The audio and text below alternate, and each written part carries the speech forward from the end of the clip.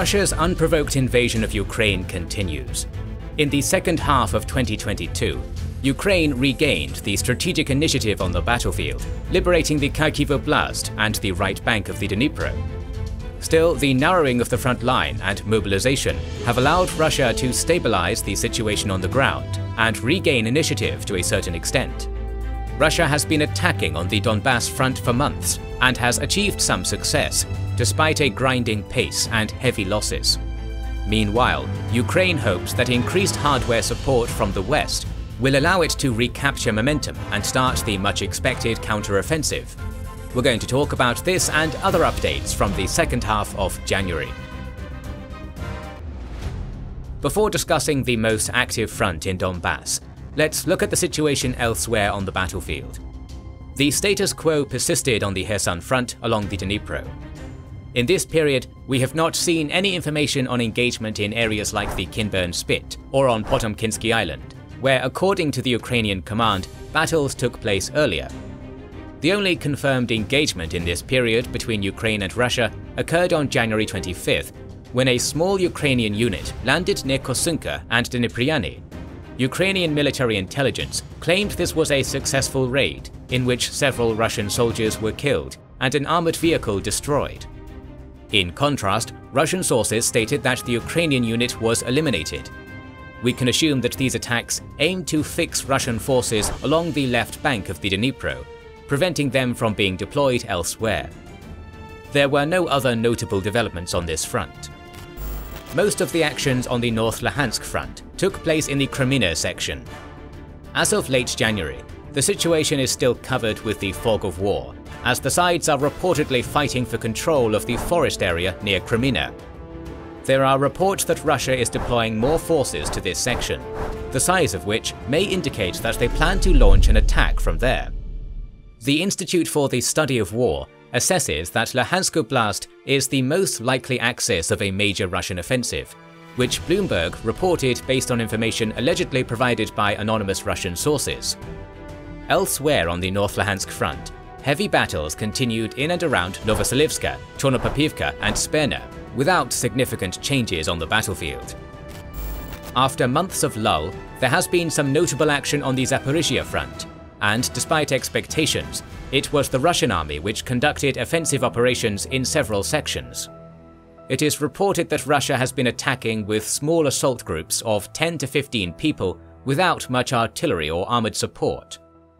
On January 20th, the 123rd Motorized Regiment of DPR separatists attacked towards the town of Orokhiv and reportedly captured the town of Mali Shebaki in the no man's land. Other sources claim that the Ukrainian army later reclaimed the lost territory. A few days later, the Russian 40th and 155th Naval Infantry Brigades and elements of the Russian Special Forces launched an attack on Vuhledar at the junction of the Zaporizhia and Donbass fronts. The 72nd Mechanized Brigade, which defended the capital Kyiv at the beginning of the war, inflicted heavy losses on Russian attackers, who reportedly managed to make minimal gains to the southeast of Vuhledar. At this point, it looks like the attack on the Orokhiv section was more of a probing attack to find weaknesses in Ukrainian defenses, while the Vuhledar attack may be a Russian attempt at something bigger. The Donbass front continues to be the hottest area of the war. Russia suffered significant losses, but achieved further gains towards Bakhmut. Klishchiivka to the southwest and Blahodatna to the northeast of Bakhmut were the main targets of Russian attacks on the Donbass front in this period. On January 17th, Wagner groups entered the outskirts of Klishchiivka and completed the capture of this town within a week. This has allowed them to develop their success towards Ivanivska. The fall of Ivanivska would cut one of the last remaining supply lines on the T-0504 highway to Bakhmut. The next logical target for Russia on this axis would be Chasiv Yar on the O-0506 highway. If Russia achieves this goal, all supply lines to Bakhmut from the west would be cut, forcing the Ukrainian army to retreat from Bakhmut, as their supply line from the north, the T-0513 highway, is also under a grave threat at this point. Wagner units completed the capture of Blahodatna on this highway on January 29th. As of late January, the 110th Territorial Defense Brigade has been repelling Wagner attacks on Krasnohora on the MO3 and MO513 highway junction. vitally important for Ukrainian control over Bakhmut. Russia also occupied Krasnopolivka and succeeded in taking the fighting into the suburbs of Bakhmut once again. What would the possible fall of Bakhmut mean for the war in Ukraine? It would not be a strategic disaster for the defenders, but it would cause a vital road junction to be captured by Russia, and would enable a Russian push north towards Sloviansk, Kramatorsk and Seversk, along with putting pressure on the Ukrainian units on the North Luhansk front from the south. It would also boost morale for Russia, as their first significant victory since the capture of Lysychansk back in July. It is reported that Ukraine's allies have been recommending that they withdraw from Bakhmut to preserve Ukrainian forces, which can be used elsewhere. But while that may be a sound recommendation, it is unlikely that Russia will stop in Bakhmut, as they will look to develop their success towards the north. Deterioration of the situation in this area has prompted Ukraine's allies to make quicker decisions on sending more weapons to Ukraine. Most importantly, after weeks of negotiations and stalling, Western countries have finally agreed to deliver tanks to Ukraine. Initially, the United States was reluctant to supply Abrams tanks, since they believed that learning to operate them would take a lot of time, while their maintenance would be another issue. Thus, it was widely considered that German-made Leopard tanks would be the best option for Ukraine, as many European countries already have them, and their maintenance would not constitute a problem. However, despite calls from the United States, Britain, Poland, and several other European countries, Germany was reluctant to be the first to pledge tanks to Ukraine, fearing retaliation from Russia, while also implicitly conveying a message that it would be ready to take this step if the United States does it first. Moreover, Germany did not allow other countries with Leopard tanks to supply them to Ukraine. Even at the January 20th meeting of Ukraine's allies in Ramstein, where they discussed further military assistance to Kyiv, an agreement on Leopards was not reached. But the ice finally broke on January 25th, when the German Chancellor Scholz agreed to supply 14 Leopard 2A6 tanks to Ukraine, after a signal of intentions from the United States to send Abrams tanks too. Leopard 2A6 is the penultimate version of this main battle tank. Germany also allowed other countries to send Leopards to Ukraine. This had the effect of floodgates being opened. Portugal pledged to send 4 Leopard 2A6s to Ukraine. Spain's defense minister confirmed plans to send Leopard 2s to Ukraine. Canada pledged 4 Leopard A4s, while Norway, the Netherlands and Poland, also directly or indirectly through media, informed about their intentions to send Leopards to Ukraine. According to Zelensky, by late January, 12 countries pledged to send tanks to Ukraine. Reports indicate that Ukraine will receive almost 100 Leopard 2s of different modifications. But other tanks have been pledged to Ukraine as well. According to the Algerian portal Mena Defense, Morocco has sent nearly 20 T-72B tanks to Ukraine. Morocco then officially refuted this claim and stated that these tanks were sent to Czechia for modernization, which sent them to Kyiv without Morocco's permission. On January 23rd, French President Macron pledged to send Leclerc tanks to Ukraine. On January 25th, the United States agreed to send 31 Abrams tanks, with 8 M88 recovery vehicles, which should help with the maintenance of Abrams tanks. 2 days later, Poland pledged 30 modernized PT-91 tanks. According to the Ukrainian ambassador to France, Ukraine will receive 321 main battle tanks from its allies. The West has also made other pledges of support to Ukraine. On January 17th, British Defence Secretary Ben Wallace informed that 20,000 Ukrainian soldiers would be trained in the UK in 2023. Along with that, the Netherlands announced its intention to send a Patriot missile defence system to Ukraine, while the EU sent its first package of financial assistance worth €3 billion to Ukraine. On January 18th, Canada gave 200 Rochelle Senator vehicles. The following day was particularly notable for all the pledges made to Ukraine. Estonia promised military aid worth over 1% of its GDP to Ukraine, including their 155mm howitzers, grenade launchers and ammunition. Sweden pledged 50 CV-90 tracked infantry fighting vehicles and Archer artillery systems in an aid package worth $419 million. Denmark donated 19 Caesar self-propelled howitzers, which it bought from France. The US announced a military aid package worth $2.5 billion, which included 59 Bradley armored fighting vehicles, 8 Avenger air defense systems, 90 Stryker armored fighting vehicles, 53 MRAPs, 350 HMMWVs, HARM missiles, NASAMS missiles, artillery shells, Excalibur precision-guided projectiles, landmines, HIMARS munitions, anti-tank rockets, night vision equipment, command vehicles, and so on.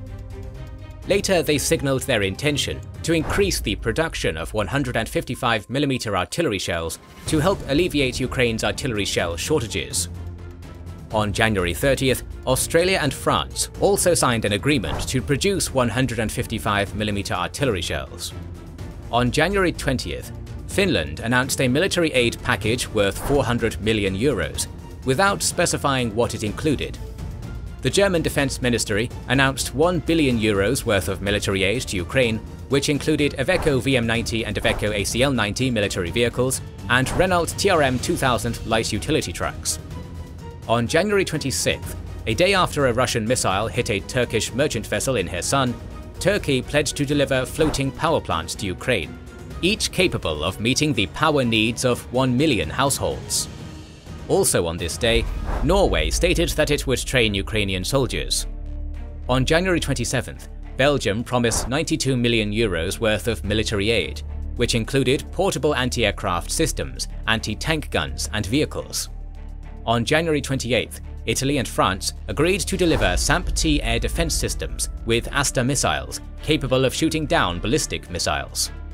Finally, on January 31st, Reuters reported about the intention of the United States to provide another military aid package to Ukraine worth $2.2 billion, which is expected to include precision ground-launched small-diameter bombs with a 150-kilometer range. That would be short of the Ukrainian wishes to get ATACMS with a 300-kilometer range, but it would still have massive implications on the battlefield. HIMARS have played an important role in weakening the Russian supply lines and military infrastructure in Ukraine, paving the way for the Ukrainian counter-offensive operations in the second half of 2022. Still, HIMARS only has an 80-kilometer range, allowing the Russians to be untouched by moving their assets deeper into occupied areas, while GLSDB would cover almost all occupied areas except for parts of Crimea. This would force the Russians to do a better job of hiding or removing their assets to Russia, creating significant logistical constraints for its occupation campaign in Ukraine. In the described period, Ukraine has received a massive boost from its allies, particularly in connection with promises of tank supplies. Ukraine will get these tanks sometime in the spring and summer of 2023, excluding Abrams tanks, the training for which may take more time. And since the West has already passed the threshold of supplying tanks to Ukraine, it is safe to assume that more will come. This armoured support will allow Ukraine to regain the initiative on the battlefield and launch its expected counter-offensive. Now Ukraine has started sending signals to its allies asking for F-16 fighters, or potentially other Western-made fighters like French Rafale or Swedish Gripen. Statements from the West in that regard are confusing at the moment. On January 30th, Polish Prime Minister Morawiecki stated that Poland would be ready to give any aircraft to Ukraine, but only in full coordination with its allies. At a press conference with Macron, Dutch Prime Minister Rutte expressed that there are no taboos concerning supplies they can make to Ukraine to win the war against Russia, while adding that sending warplanes would be a huge step. US President Biden publicly said no to requests for F-16s, but it would not be the first time that the West initially opposed delivery of certain types of equipment or vehicles to Ukraine before being persuaded by Ukraine. Predictably, Russia was unhappy with delivering Western-produced tanks to Ukraine, but downplayed their importance. Putin's spokesperson, Peskov, stated that Abrams and Leopard tanks are quite a failure in terms of technological aspects, and that it is wrong to exaggerate their potential. They have said similar things about HIMARS and other Western weapons, which have made a difference on the battlefield. On the contrary, there was no information about weapon supplies to Russia. Iran is still reluctant to give ballistic missiles to Russia and has been busy defending against drone attacks on its military infrastructure in late January. We will see if this attack impacted Iran's arms deals with Russia in the foreseeable future. It is indicative that Russia's pace of drone attacks and airstrikes on Ukraine has slowed down significantly in this period, as there was only one major attack of that kind. On January 26th, Russia launched 55 cruise missiles, 47 of which were shot down, and 24 Shahed drones, all downed according to Ukraine. It is possible to speculate that Russia would need more Iranian drones to continue its campaign targeting Ukrainian critical infrastructure. Belarus is still being discussed as a potential starting point for another attack on Kyiv. According to the Zakalo independent media outlet from Belarus, Russia has sent 14 T-72B3 tanks, 4 Uragan MLRS, 41 artillery units, dozens of infantry fighting vehicles, armored vehicles and engineering vehicles, 12 combat helicopters, 12 aircraft, 15 Tor-M2 anti-aircraft missile systems, and 4,000 to 6,000 soldiers since October. Clearly, these numbers are insufficient for any significant offensive operation. There have been no attempts to negotiate in this period, as both sides are bracing for their expected offensives. On January 22nd, Peskov stated that there are no conditions for negotiations between Russia and Ukraine at the moment, neither de facto nor de jure. 3 days later, Zelensky expressed that he was not interested in negotiating with Putin, to which Peskov responded by saying that Zelensky had long lost an opportunity to be Putin's opponent. So it is clear that the sides are too far apart to negotiate, which means the war will continue. How will it play out in the foreseeable future? It is extremely difficult to predict anything in a war, but we can speculate based on the information we have. Kyiv has been vocal about its intention to liberate all its lands, including Crimea, in 2023. Training thousands of Ukrainian soldiers in Europe, a pledge of hundreds of tanks by the West, and General Zaluzhny's earlier note that Ukraine is organizing and holding its strike force in reserve indicates that Ukraine will attempt a counter-offensive. In previous videos, we assumed that the Zaporizhian and North Luhansk fronts would be where the Ukrainian army would launch its counter-offensive. On the Zaporizhian front, taking Melitopol, Tokmak and Berdyansk would be a significant blow to the Russian aspirations of winning in Ukraine. This would force Russian forces on the left bank of the Dnipro to retreat to Crimea and cause critical difficulties for the supply of the Russian army south and west of Melitopol. Having said that, one should bear in mind that it will be far from easy.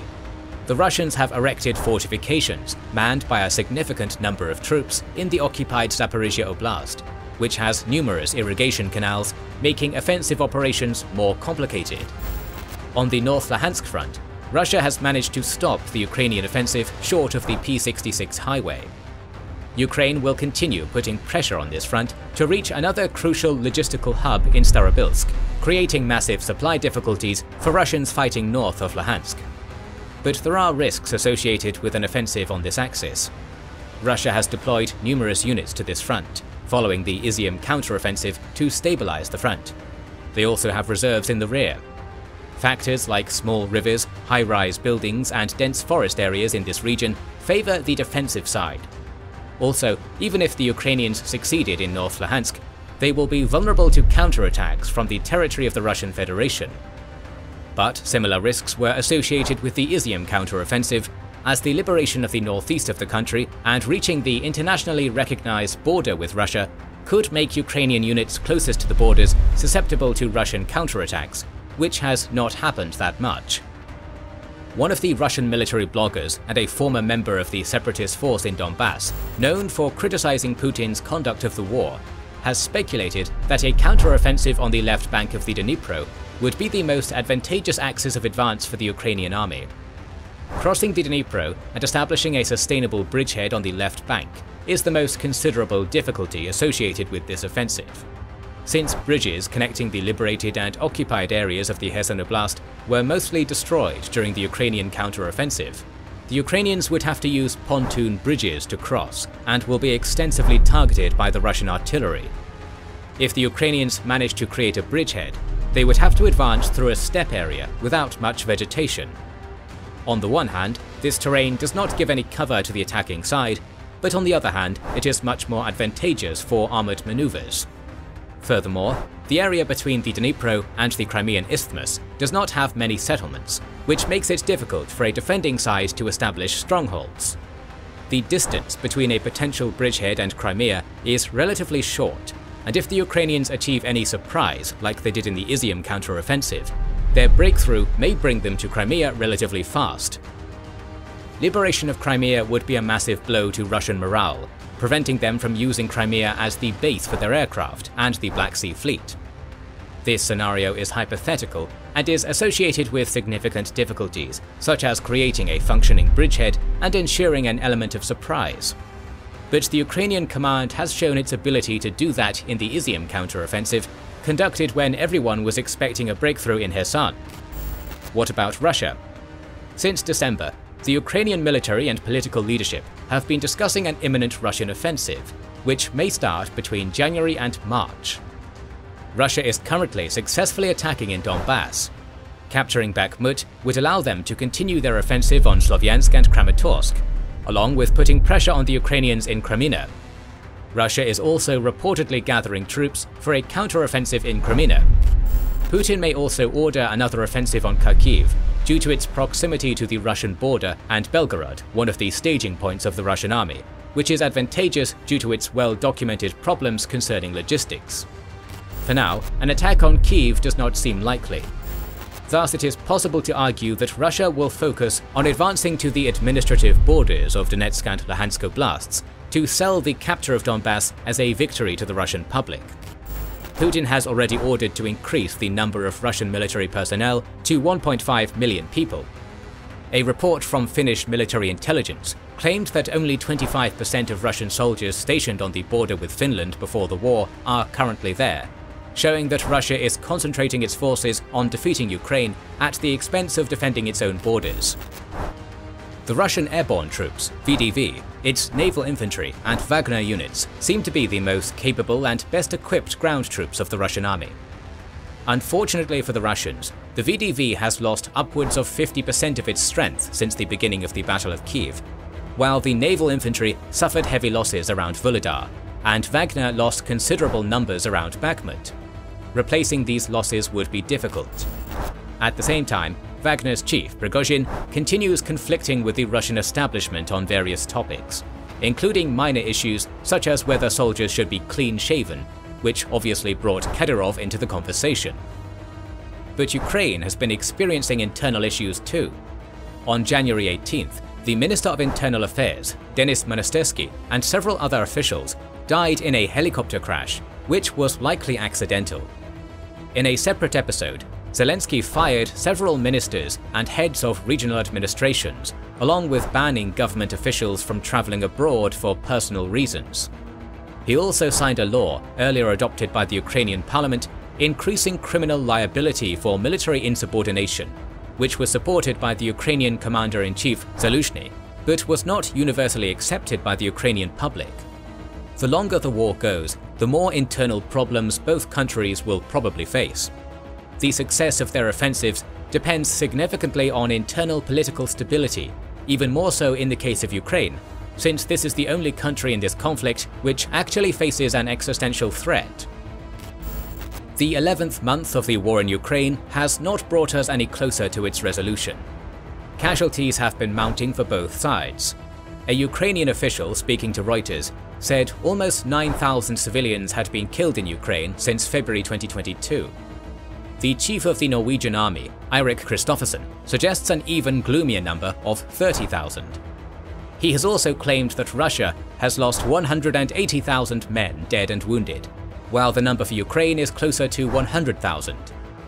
According to the Oryx blog, the visually confirmed equipment losses for Russia as of February 1st are 1,663 tanks, 3,540 vehicles, 225 command posts and communication stations, 580 artillery pieces and vehicles, 170 multiple rocket launchers, 69 aircraft, 75 helicopters, and 171 drones. For Ukraine, these are 453 tanks, 1,299 vehicles, 8 command posts and communication stations, 227 artillery pieces and vehicles, 37 multiple rocket launchers, 57 aircraft, 29 helicopters, and 69 drones. Our series will continue in the coming weeks, so make sure you have subscribed and press the bell button. Recently, we have started releasing weekly Patreon and YouTube member exclusive videos. Join the ranks of patrons and YouTube members via the link in the description or by pressing the button under the video to watch these weekly videos, learn about our schedule, get early access to our videos, join our private Discord, and much more. Please consider liking, commenting, and sharing. It helps immensely. This is the Kings and Generals channel, and we will catch you on the next one.